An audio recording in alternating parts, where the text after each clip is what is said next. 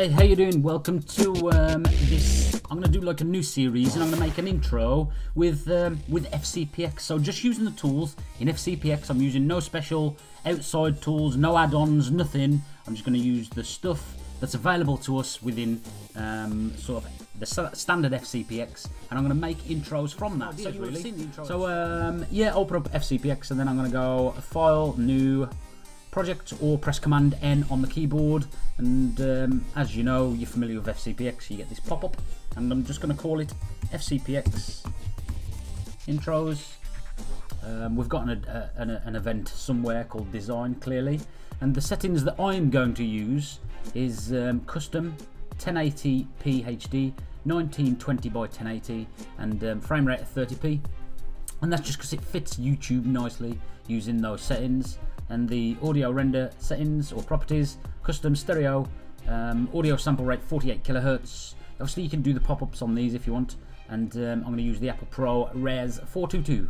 Okay, and then I'm going to click OK, and we've got a new project. So then what I'm going to do, for this one I'm going to go to my text here, so title browsers. So if you hover over this center line, search title browsers, and we're going to use the first one, and it's called Activate. And just lately they've added some new ones, and they are quite good. And like I say, later on in later videos we will make more. So I'm just going to drag and drop it into my timeline like so, and I am going to extend it to 20 seconds, roughly about 20 seconds long. Generally I would do it for about 10 seconds in my own intros, but just for this demonstration I'm going to do 20 seconds so we can sort of slow everything down. And then I'm going to zoom into my timeline using the little the zoom in and out button slider at the bottom here, just to give me more control over my timeline. So you see the first things that we've got this sort of information, the text, and then we're just going to want to add our own text. Now the way we do this is highlight the Activate, and if we go to the top in the properties window over the right hand side, or the inspector, on the title we've got show background. On the text we've got the type of text, so we can change the text with stuff here like this, but I just want to leave it on the standard text. Face and the outline we'll mess about with in a minute. For the time being, all I'm going to want to do is just to change my text. So I'm going to scroll along in my timeline to find the text that I want to change. And you noticed this one I'm going to change to 13th design,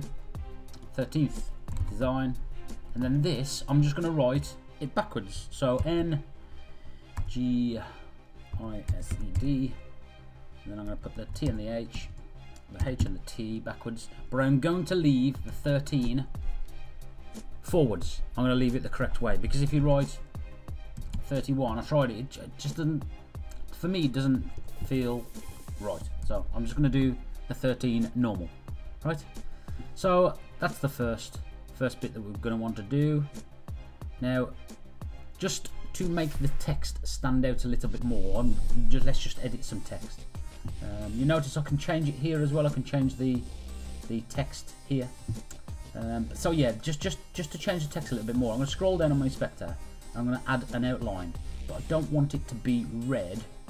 I want to show, and I want the outline to be black outline, right? And then the outline, I'm going to make the width a little bit more, just 2. And then if you want to blur it, you can blur it, but I'm not going to want to blur it. I'm just going to leave the width on 2. I'm going to do the same. Select the outline. So a little blue button, select the outline, change the color to black, and then you can type in here 2 if you want, or just 2, then press enter, and it will make it 2. So now, and the reason I'm doing this outline is because it helps me later on. So now what I'm going to want to put here, look, is this spinning.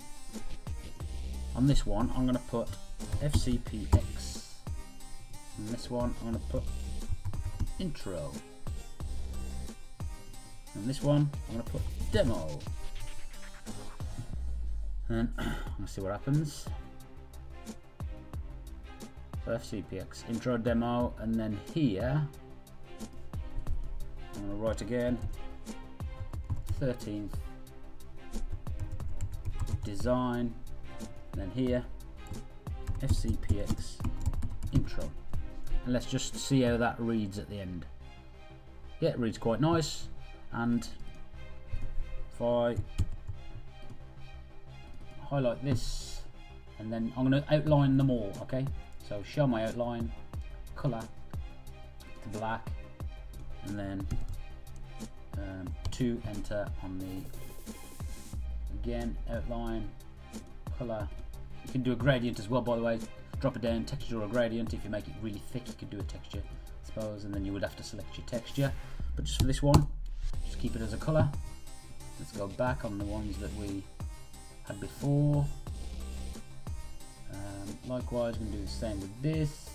You can do it all in one, and I'm just doing it purposely separately, just because it's good practice to get to using the inspector correctly. And it's good for demo purposes as well. So I'm just doing the same thing on every single one, and pressing enter at the end of it.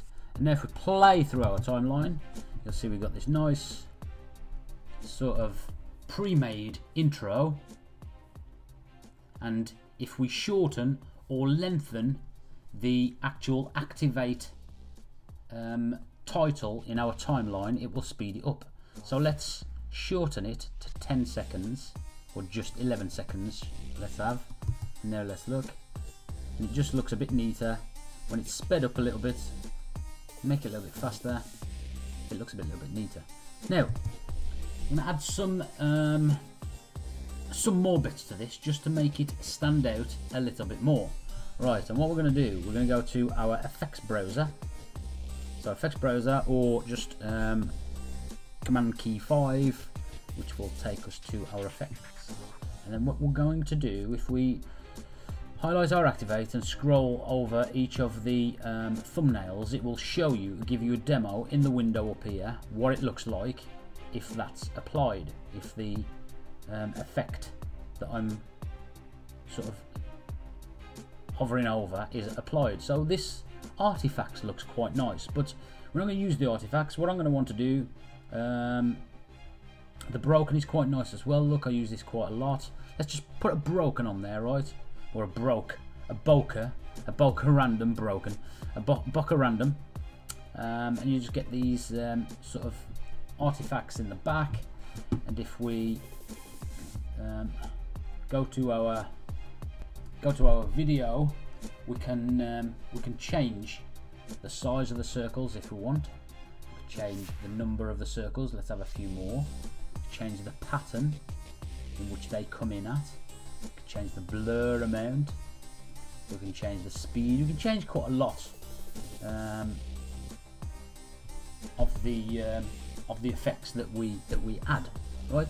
But I didn't add the bokeh initially, or I didn't think about the bokeh initially. So what I'm gonna do is I'm gonna add some side lights and some lights, not flashing. I'm gonna add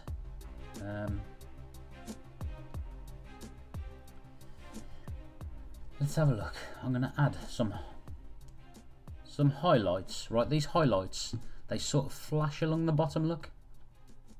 And if we go to the highlights, you can change the intensity. I just want to turn the intensity down to about 39, right? And you can change the colours, look, so you can make it cool or warm. I don't want to change the colours, I want to leave them on neutral and drop this down to about 39 and press enter. Then what I'm going to do, I'm going to add some more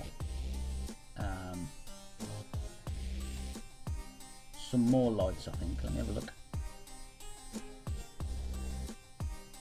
Side lights. So as well as having them coming from the bottom, I want them coming in from the sides as well.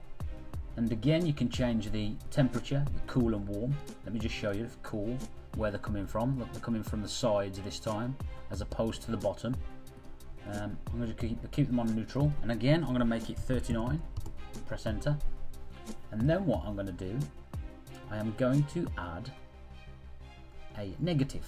So all my lights become dark and all my darks become light. So it should give us quite a nice effect. So now all my lights become dark and all my darks become light. So if we play that through, it looks quite nice, and then you can mess about with the effects that you get. You'll notice that it gives us quite a nice feel. So what we could also do, right? Let's just make this really cool. Let's take our timeline back to the start, right? And let's go to our inspector and our video up here. And let's get our negative. Let's drag it all the way down to 0. Drag it all the way down to 0, and I'm going to click Add Keyframe. And then I'm going to drag my timeline all the way back up to around 8 seconds. And then I'm going to drag the amount all the way to the top. And that's our intro finished, and I'll show you the intro after the video.